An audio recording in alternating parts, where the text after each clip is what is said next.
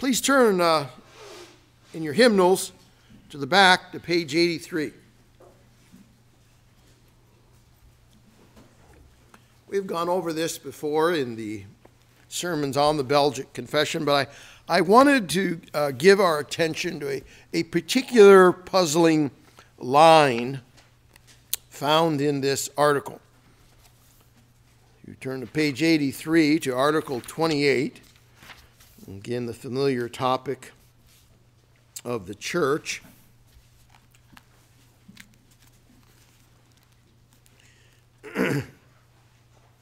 Everyone is bound to join himself to the true church. Let's read this together for our edification. We believe, since the holy congregation is an assembly of those who are saved, and outside of it there is no salvation, that no person of whatsoever state or condition he may be ought to withdraw from it, content to be by himself, but that all men are in duty bound to join and unite themselves with it, maintaining the unity of the church, submitting themselves to the doctrine and discipline thereof, bowing their necks under the yoke of Jesus Christ, and as mutual members of the same body, serving to the edification of the brethren according to the talents God has given them.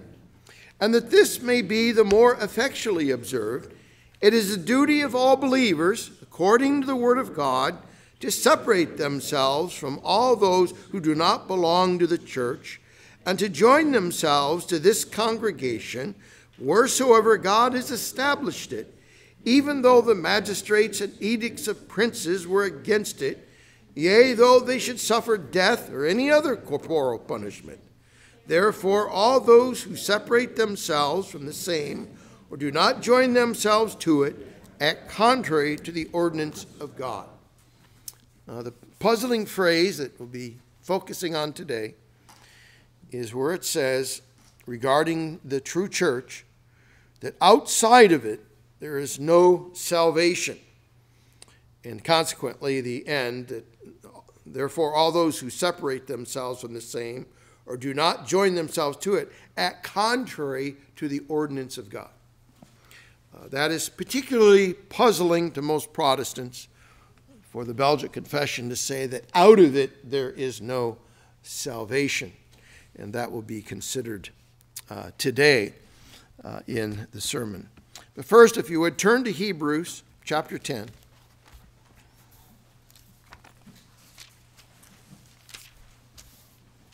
And what a wonderful chapter this 10th chapter of Hebrews is. Just full of much rich cuisine. But we're going to go through the chapter like you might want to go through a buffet to take a little of everything rather than a lot of something. Hebrews 10. Since the law has but a shadow of the good things to come instead of the true form of these realities, it can never, by the same sacrifices that are continually offered every year, make perfect those who draw near.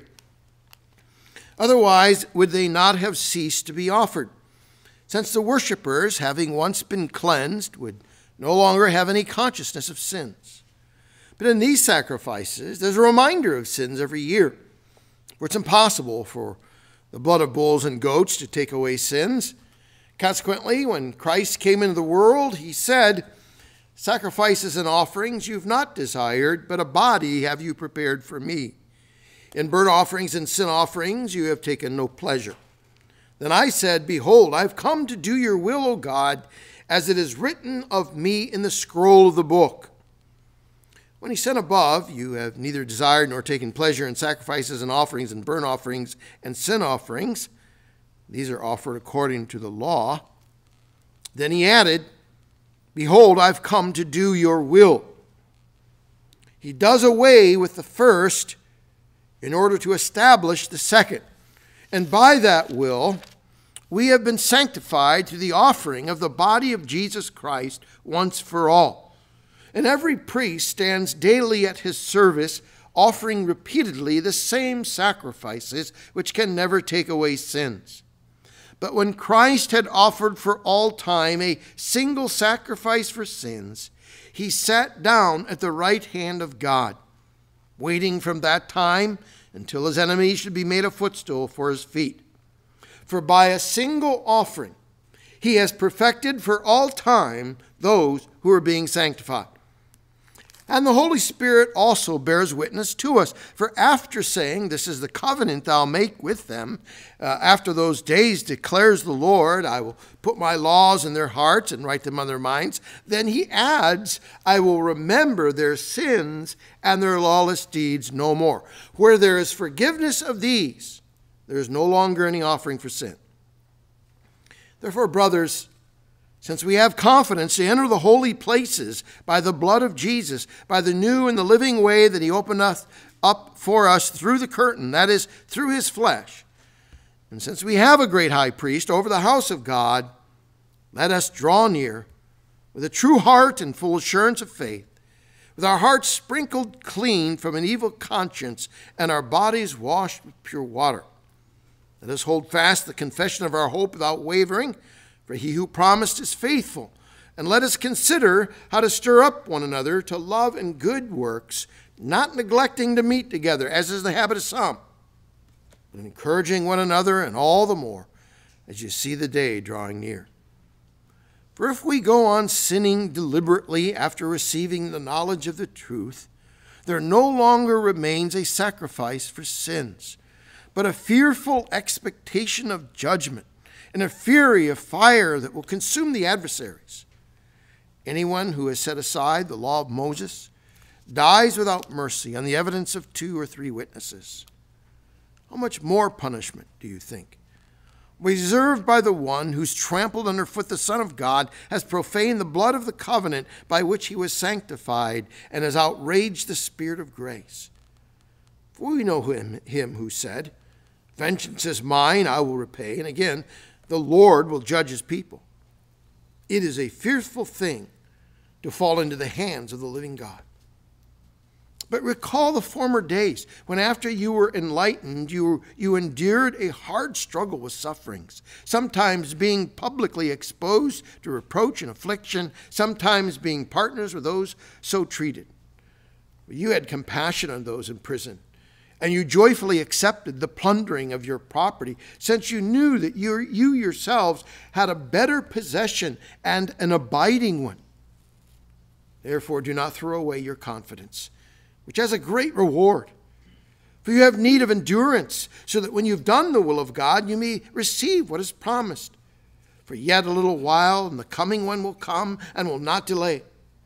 But my righteous one shall live by faith. And if he shrinks back, my soul has no pleasure in him. But we are not of those who shrink back and are destroyed, but of those who have faith and preserve their souls. May God bless the reading of his word in your hearing this morning. Let's pray. Father in heaven, we do pray for thy Holy Spirit to bring home to us thy word, to cause us to live, to build up our faith. And grant us, Lord, we pray, in so believing it, we may indeed, again, know the power of Christ's cross and the wonder of standing in the holy place because of our high priest, Jesus Christ, in whose name we pray. Amen.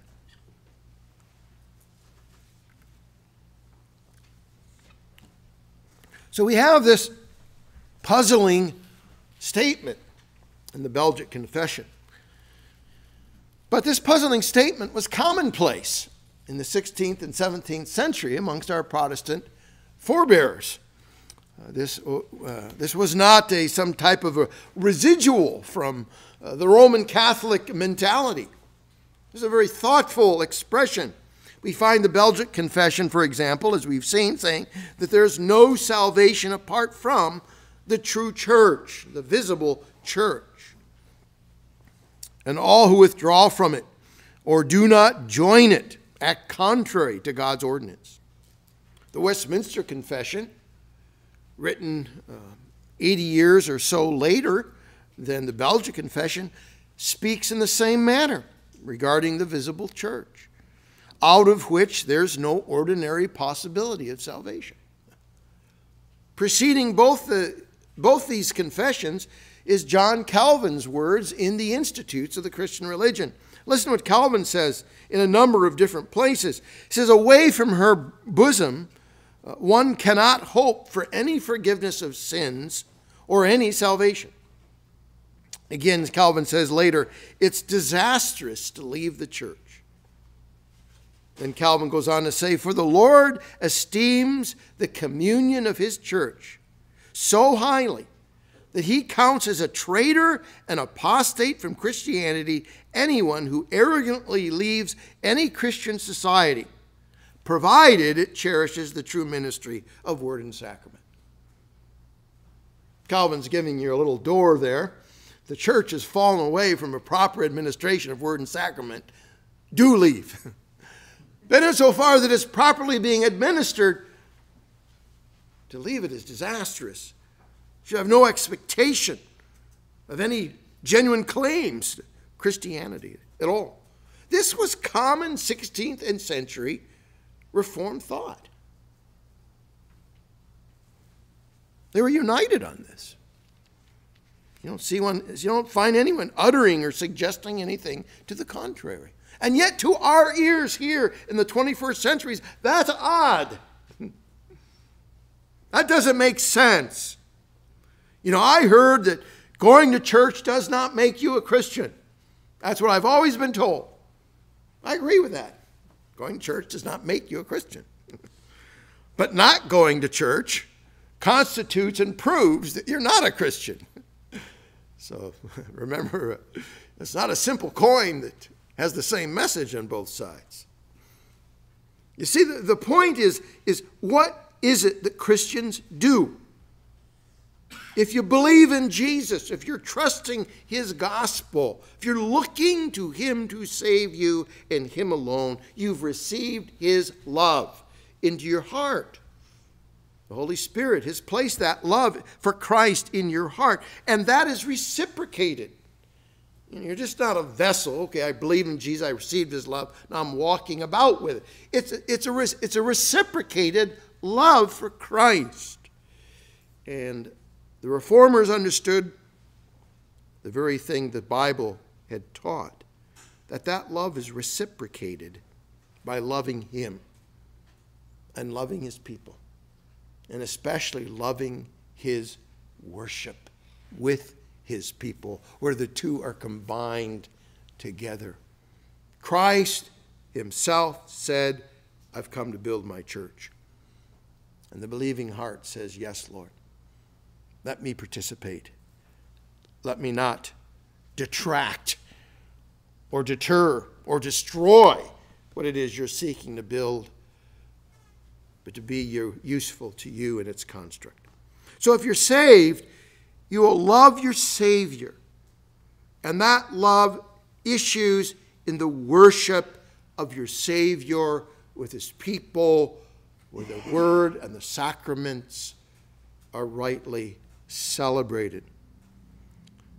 And those who withdraw, those who refuse it, are evidencing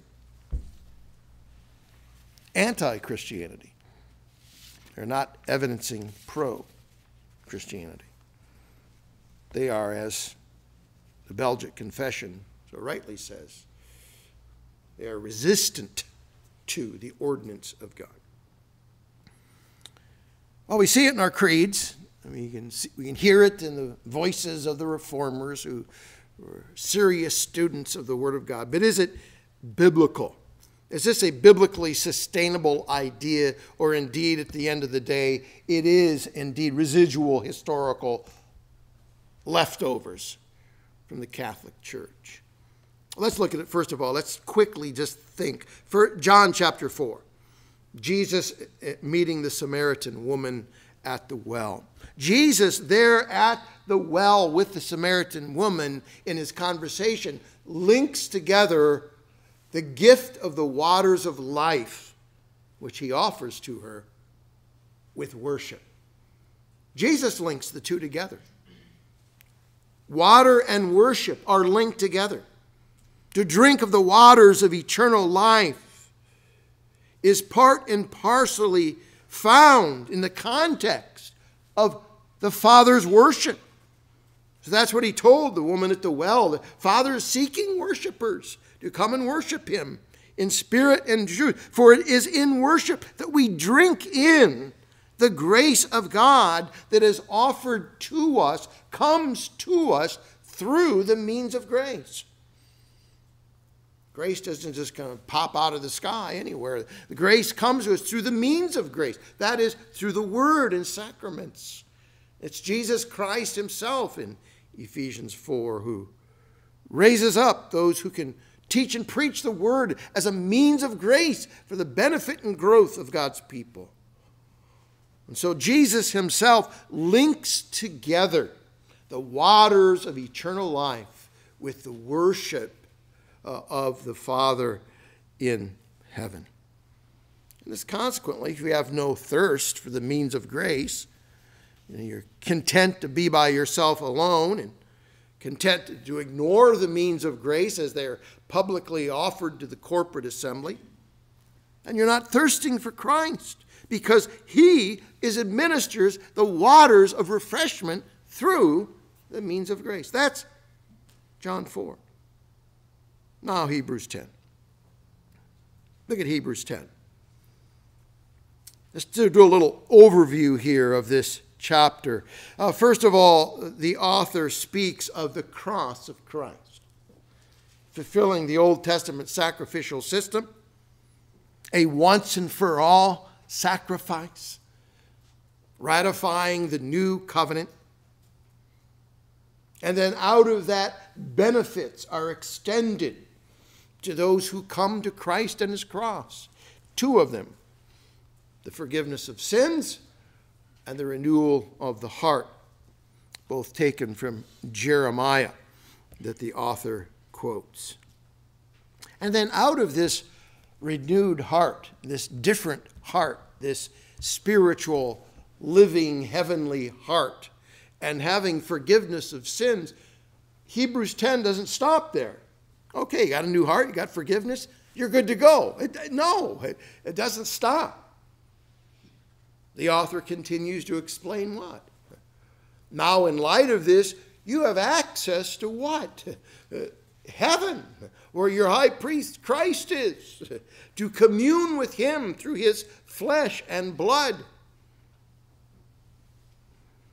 And in that communion with Jesus Christ in his flesh and blood that you now have access to through the gospel, it is an assembly that meets there. And thus the author of the Hebrews warns, don't forsake your assembling. You're assembling as you assemble together to enter and enjoy the heavenly arena. But rather, what? Draw near. Draw near. Old Testament terminology, drawn straight from the sacrificial system, that we draw near through the sacrifices to God. So now in Christ we draw near through his sacrifice in worship, just as they did in the old. So now we do in the new. But our drawing near is not horizontal, an earthly temple. It is vertical to the fulfillment of it. And we draw near while the day is drawing near. So there's the whole picture in Hebrews 10.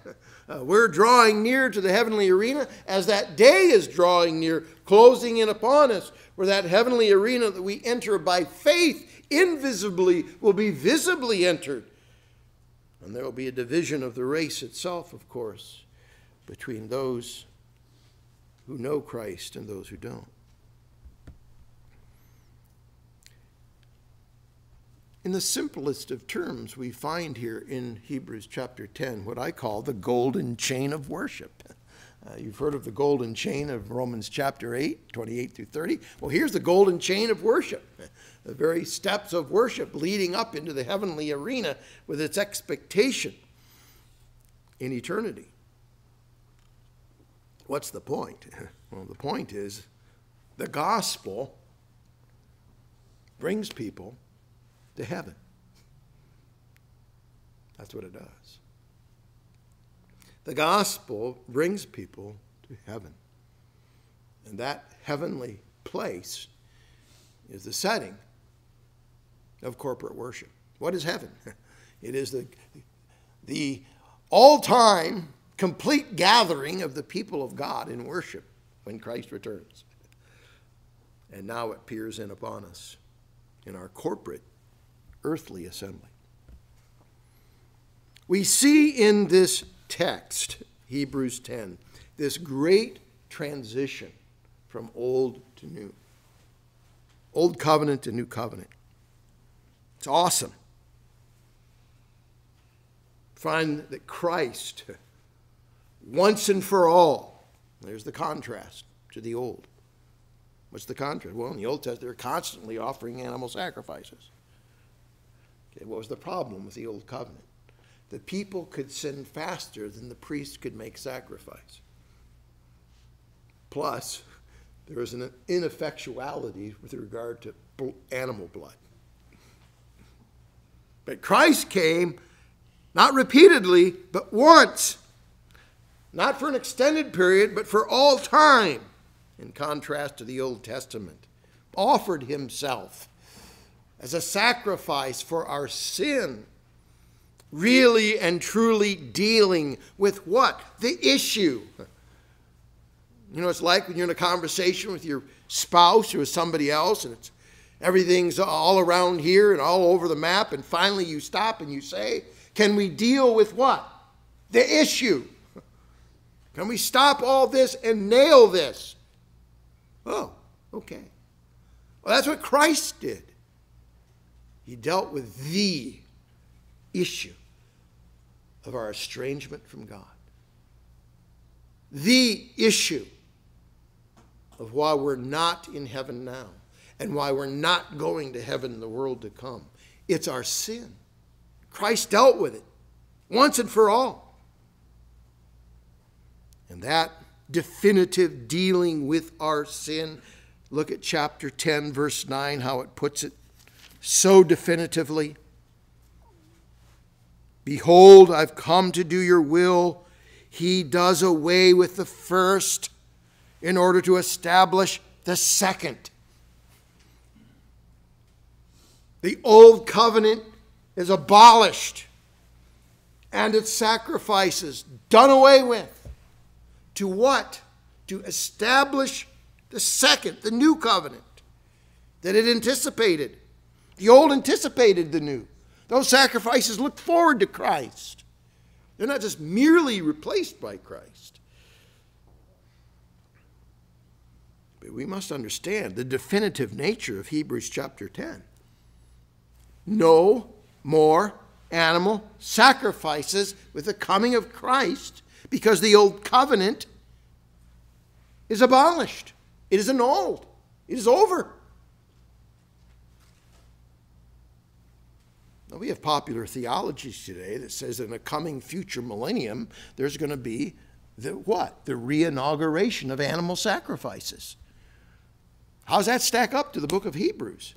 It's in flat contradiction. It's a redemptive historical going backward rather than forward. If our theology at the end of the day lands with a clear, obvious contradiction to a very fundamentally spelled out biblical truth, what should go on in our minds? There's something defective about our theology.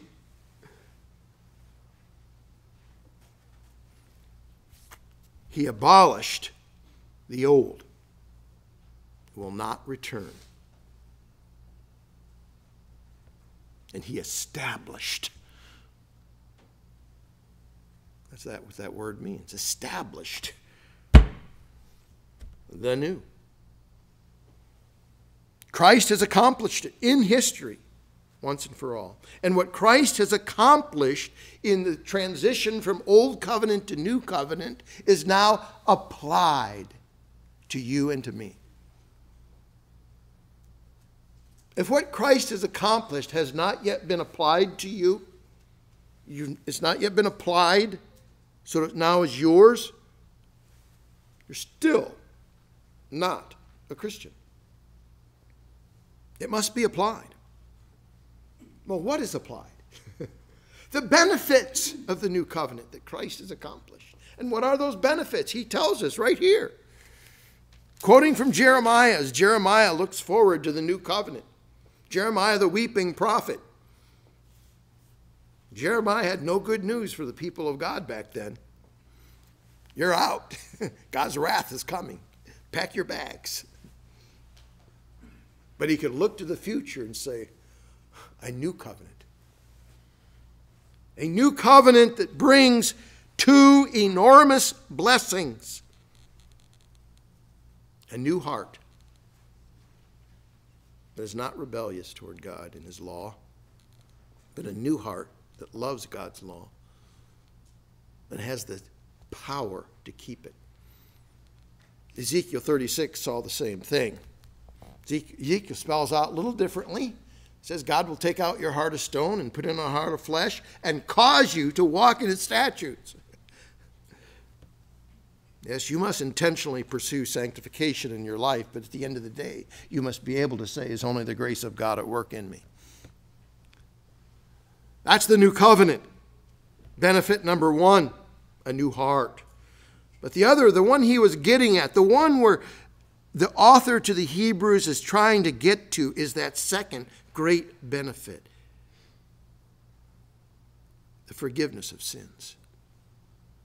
To forgive their lawless deeds. Christ has secured a real forgiveness.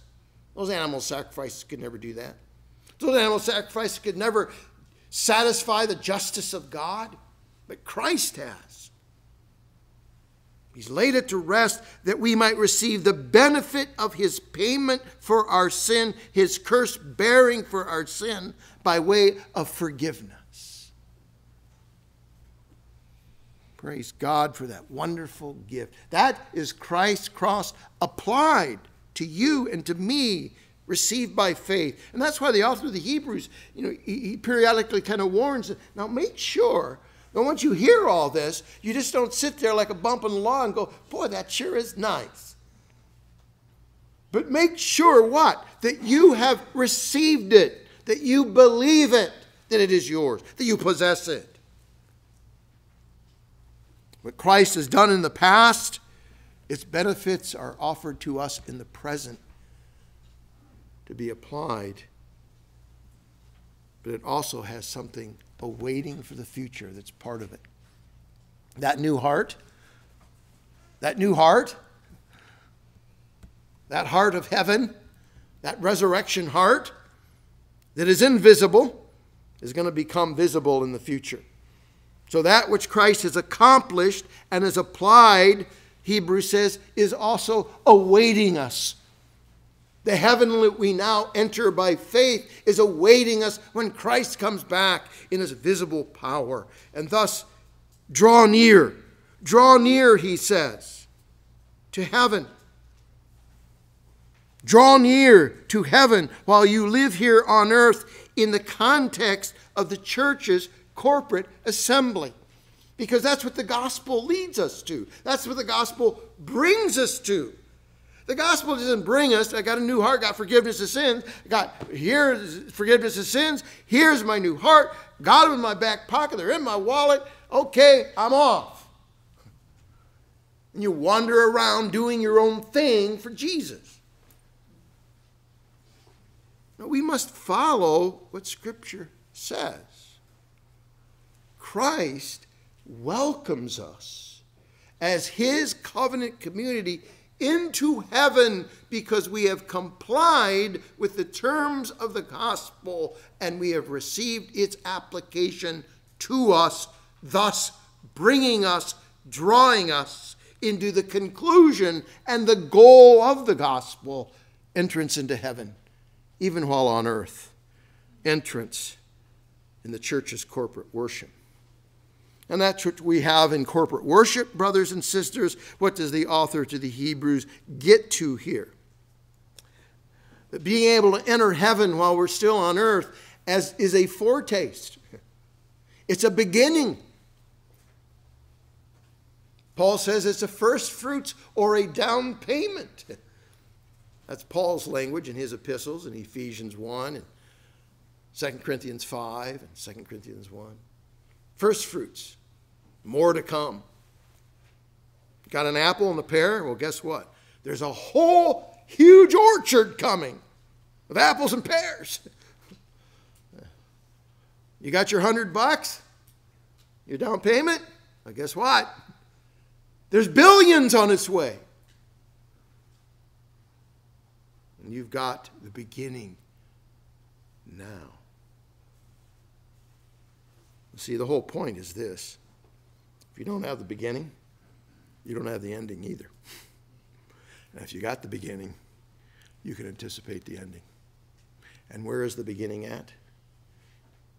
It's in the corporate worship of God's church, where God's people corporately together, through the gospel, enter heaven for a little while, knowing there's far, far, far, far more to come. See, the gospel opens heaven to us. And if we've not entered into heaven through the gospel, we will not enter into heaven. See, that's the point of the reformers. That's the point of Hebrews here as we look forward to the coming day, this day that's on its way, this day of severity, yet also this day of welcome into the new creation. The reformers got it. The reformers understood that the church, as the corporate assembly of God's new covenant community to attend to the means of grace and enter the heavenly arena through Jesus Christ, was a biblical conception, not just a mere leftover of Roman Catholic spiritual tyranny.